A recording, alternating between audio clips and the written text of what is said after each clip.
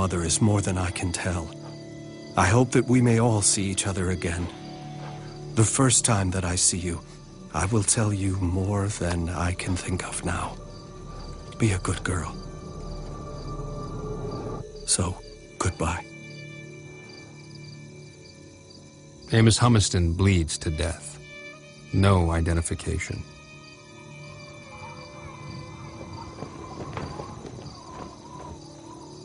The fear of dying anonymously haunts troops on both sides. Some sew their names into their uniforms. Dog tags are still 40 years away. By the war's end, 400,000 soldiers will be missing in action. We really cannot imagine the scale of death, the scale of suffering. No one could have imagined carnage on that scale.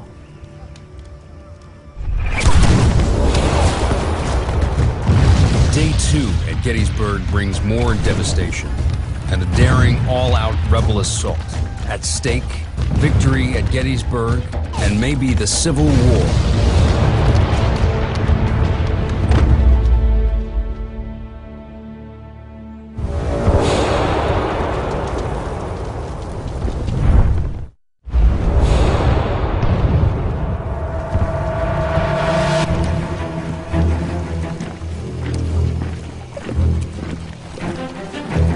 Gettysburg, Day 2, 12 p.m.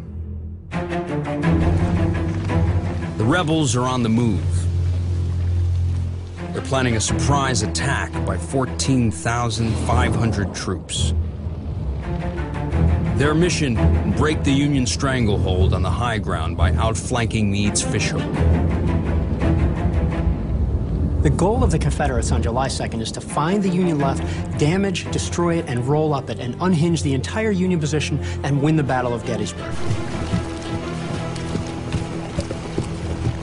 Leading one rebel unit, Brigadier General William Barksdale. Pro-slavery, pro-secession, Southern patriot, hometown Columbus, Mississippi. Barksdale was a man who took the ideas of the Confederacy and pursued them with raw aggressiveness, with unfettered hatred for the Yankees. But there's a problem.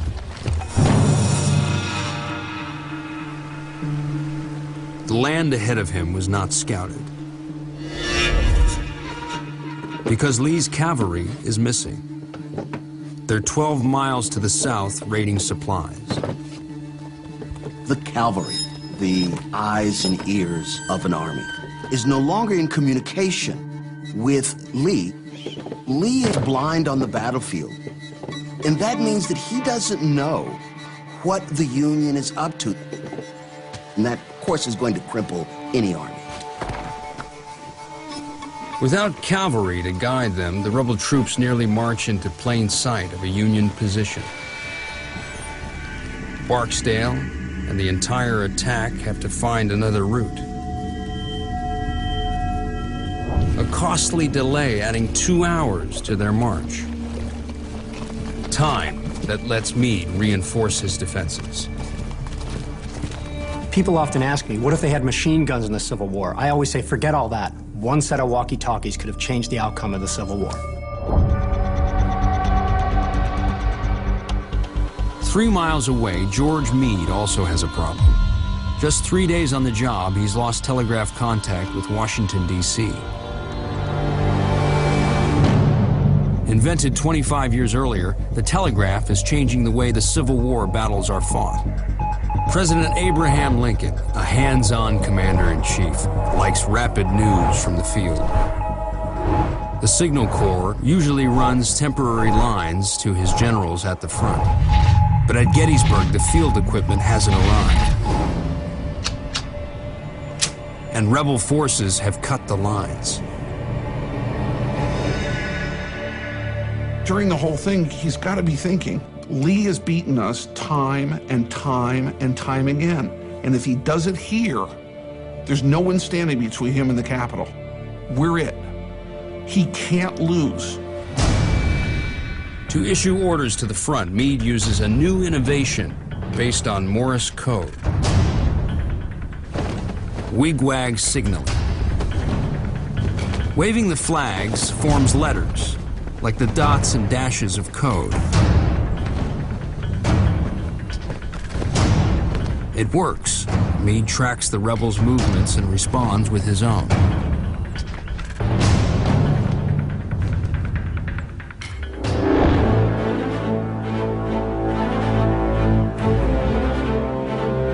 Meanwhile, on Culp's Hill, Rufus Dawes waits with what's left of his Iron Brigade unit. Yesterday, they routed the rebels at the railroad cut.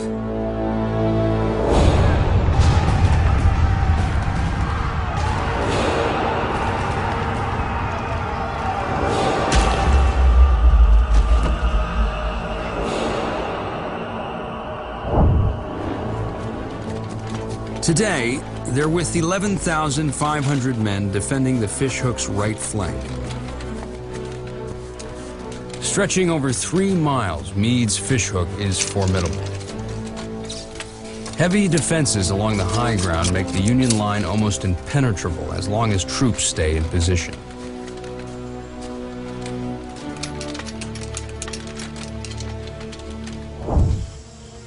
But one Union commander isn't following Meade's orders. Major General Dan Sickles. Wealthy, devious, a rogue. Recently acquitted of murdering his wife's lover using the first plea of temporary insanity in U.S. history, he'll leave Gettysburg even more notorious. Dan Sickles was all about Dan Sickles. If it didn't benefit or aid Dan Sickles, he wasn't very interested in it. He didn't go to West Point. He didn't have any military experience, but he was able to use his money, influence, and power to raise his own regiment.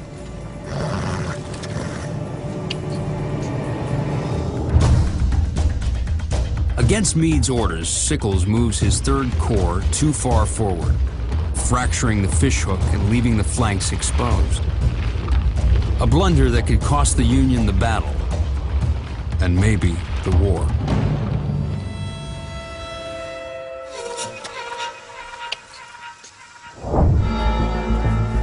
After hours of delay, the rebel force finally arrives in position. But Lee's lost the element of surprise. The Union knows what's coming.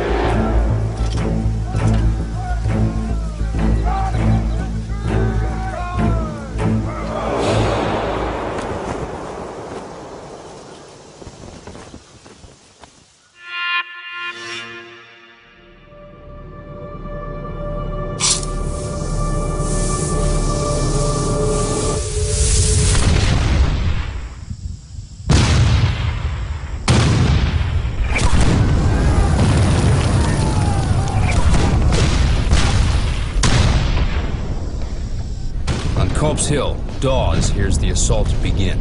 At this hour, the storm of battle suddenly broke out. Artillery and musketry thundered and crashed together.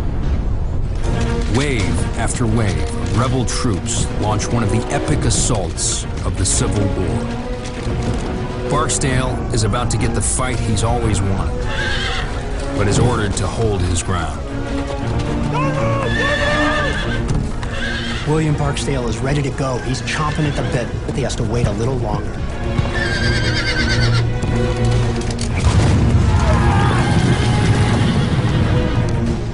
The plan is to take 10 Confederate brigades and attack with them 2 at a time. One brigade striking the enemy. Then 15 or 30 minutes later, the next one strikes the enemy, and then the next and the next. Fights that are now burned into the pages of American history. Devil's Den, Little Round Top, the Wheat Field, the Peach Orchard, and Cemetery Ridge. Barksdale can see that Sickles' mistake has left the Union vulnerable, creating the South's best chance for victory. But he is still under orders to hold his men back.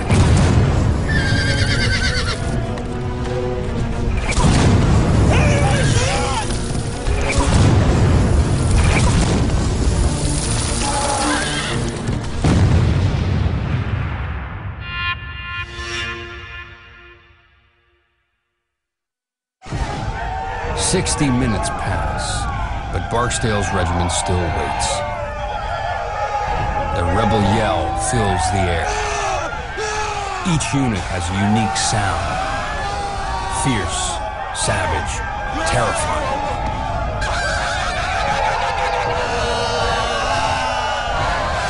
With Barksdale, Private Joseph Lord, 21 years old, laborer, hometown, Big Oak, Mississippi.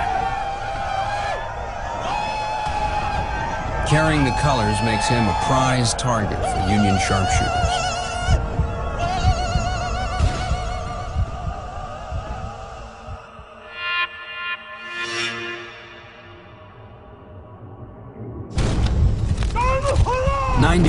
After the start of the initial attacks, Barksdale and his men are finally unleashed.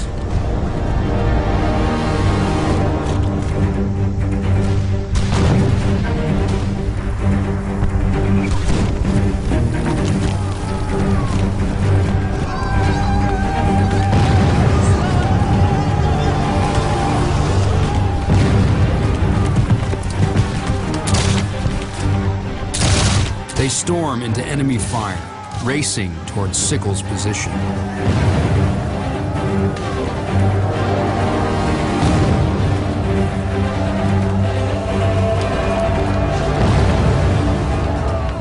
What happens next could change the course of the war.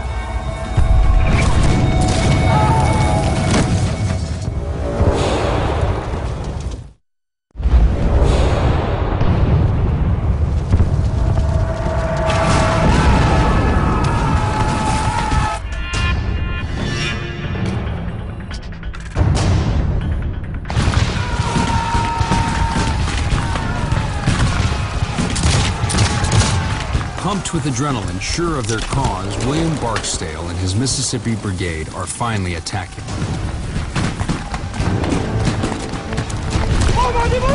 His 1,600 men are part of a massive offensive. 21,000 troops attacking Meade's line from Little Round Top to Cemetery Ridge.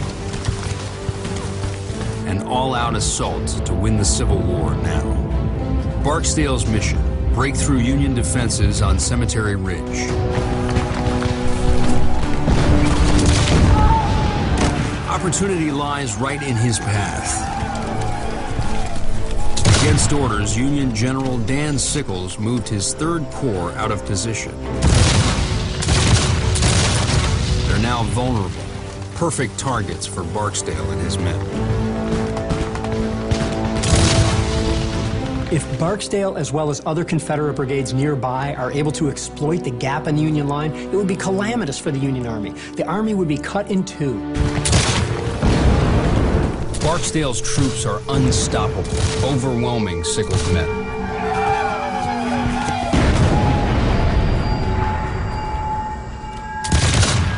Their defenses start to collapse.